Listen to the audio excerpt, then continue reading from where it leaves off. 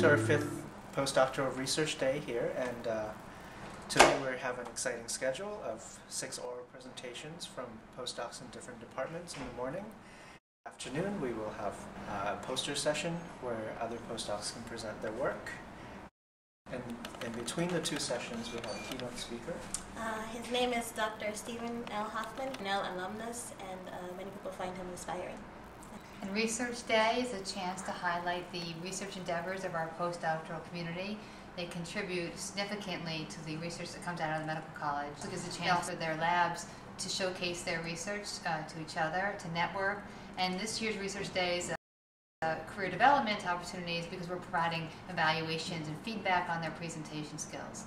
So we hope that this is going to benefit everybody, not just in the near future, but also in long term as they become better presenters. And that was a big step. I started with 3T MRI, and you see how bad the resolution is, right?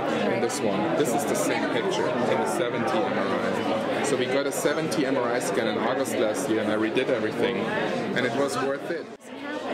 The Golgi doesn't go out. It stays in the center of the cell. So it needs the microtubules that are resistant to the drug, plus the motor protein, to change the distribution. Combine exactly. Yeah. So I've created a system that allows temporal downregulation of SMAD. And it's similar to his system, except for in place of like a SMAD1 open reading frame, I've substituted SMAD1.